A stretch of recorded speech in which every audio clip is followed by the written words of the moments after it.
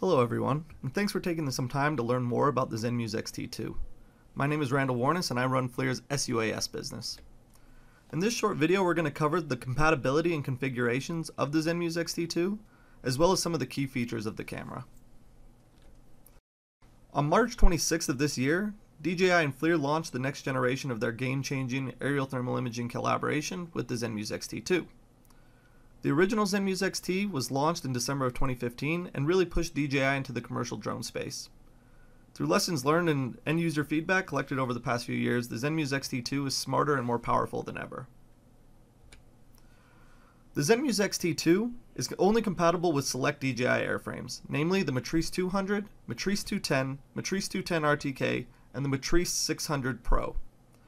Each of these has about 25 to 35 minutes of flight time with this payload on board, depending on the batteries. This also means that the Zenmuse XT2 is not compatible with the Matrice 100, Inspire 1, Inspire 2, any of the consumer models like the Phantom or the Mavic, the Osmo, or any brand of airframe that is not designed by DJI. There are 12 different combinations of specifications available for the Zenmuse XT2. This is a more simplified offering than the original Zenmuse XT. There are two frame rates available, 9Hz and 30Hz, and this is because many of FLIR's thermal imaging solutions are regulated by US export controls. 30Hz versions are available in the United States, Canada, and the remainder of the STA countries. You may want to Google a list of the STA countries and see if your country applies. Otherwise, 9Hz cameras are available for most of the rest of the world in where the United States does not have embargoes. The Zenmuse XT2 comes in two different resolutions, 336 by 256, as well as the 640 by 512 option. Resolution is the largest price differentiator and can make all the difference in mission-critical situations. There are three lenses available for each resolution option. For 336 cameras, there's a 9mm, 13mm, and 19mm option. And for the 640 cameras, there's a 13mm, 19mm, and the new 25mm option for when you need to get more pixels on target but can't get too close. This is especially useful for utility inspections. Lastly, all the Zenmuse XT2 cameras are equipped with advanced radiometry. This means they have the ability to give you the temperature of each pixel within the scene, and this can be used for most post-processing images for greater temperature accuracy. The Zenmuse XT2 is also IP44 rated, so it is weather resistant. Framerate is how the images are shown in the video stream each second. So 30Hz cameras show 30 frames per second, whereas 9Hz cameras show 9 frames per second. This means that you can have slightly choppier video or image with the 9Hz version of the camera. This video created by OEM cameras illustrates that difference. Again, the reason for both options are available is that 30Hz cameras are more closely regulated for export controls outside of the United States and Canada. Now, resolution refers to the number of pixels within the image. For a 640 by 512 camera, there are 640 pixels that go horizontally and 512 pixels vertically. This means there are more than 327,000 pixels in a single image. To identify an option or to get good radiometric accuracy, it is suggested to get at least 10 by 10 pixels on your target. That is one reason resolution is so important. With lower resolution cameras, you might be able to detect a subject, but as you add resolution, you could go to recognition of the subject to get more specific identification of your target. These cameras do not represent XT2 imagery that I'm showing here, but just to illustrate the point. Here are side-by-side images of a 336 and 640 original Zenmuse XT. At this distance, the images are not too dissimilar, but as you fly higher, you'll see more clarity in the 640 versus the 336.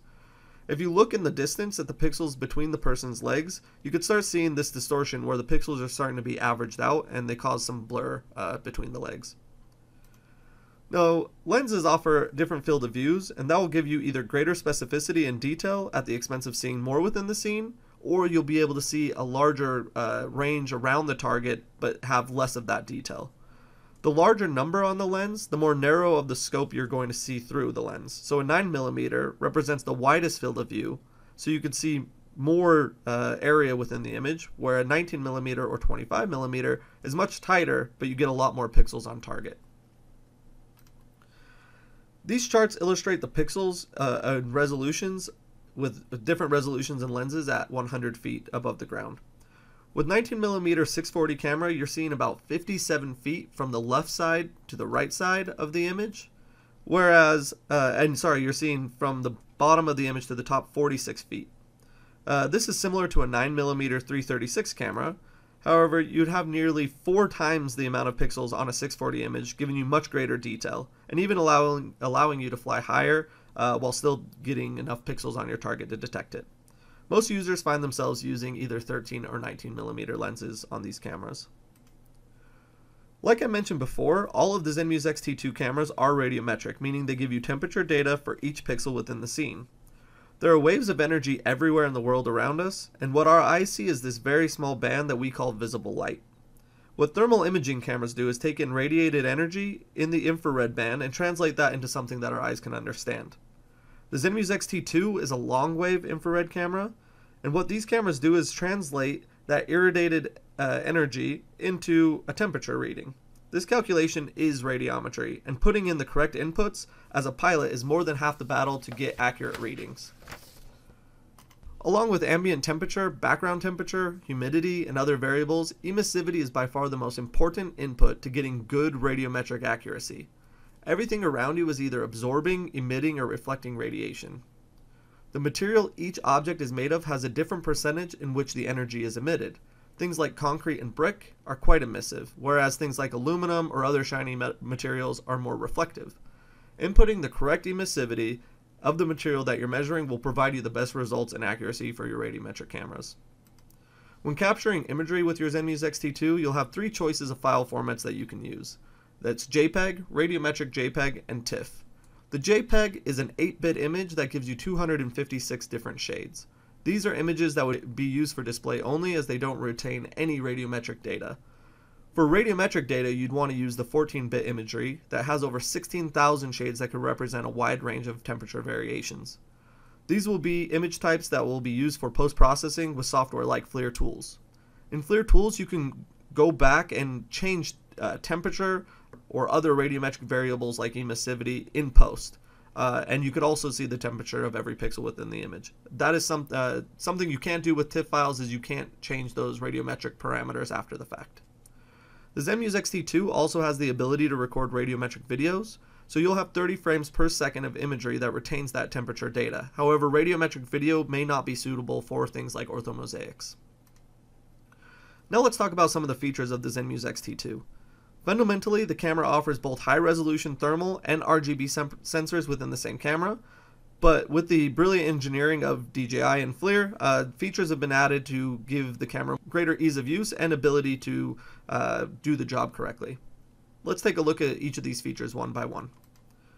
Temp alarm allows you to set a threshold temperature, and as the camera is flown around, anytime that something goes above that temperature threshold, an alarm will sound. This can be useful for a variety of inspections, as well as some search and rescue cases.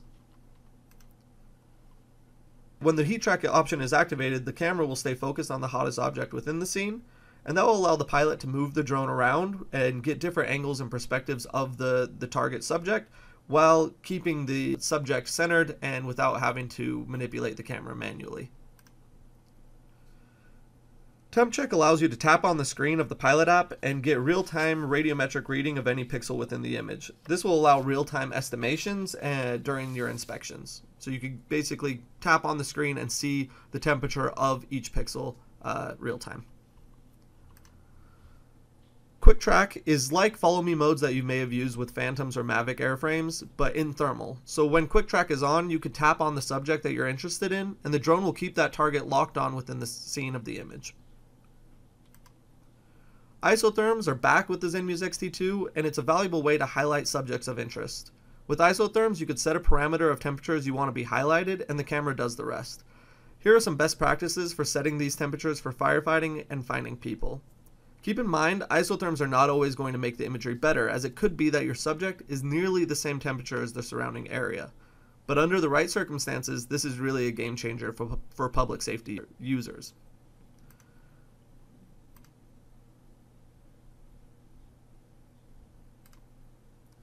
MSX is multispectral blending technology proprietary to FLIR. With both RGB and thermal sensors in a single unit, MSX takes the edges of the RGB image and embosses them over the thermal image, giving you more context and detail in a single picture.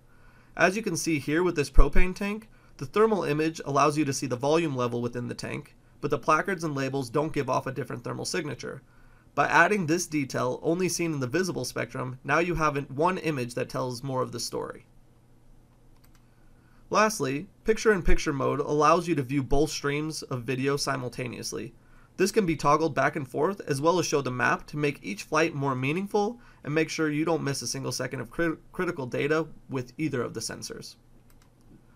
These cameras are for sale today and can be purchased as a kit, that means with the airframe and with a license for FLIR Tools Plus from FLIR distributors, or as a standalone camera if you already have an airframe or want to source it separately. For pricing, contact your favorite reseller of drone technology, or you can contact me directly and I'll make sure I take care of you. We'll start shipping the first batch of these cameras in late April and into early May.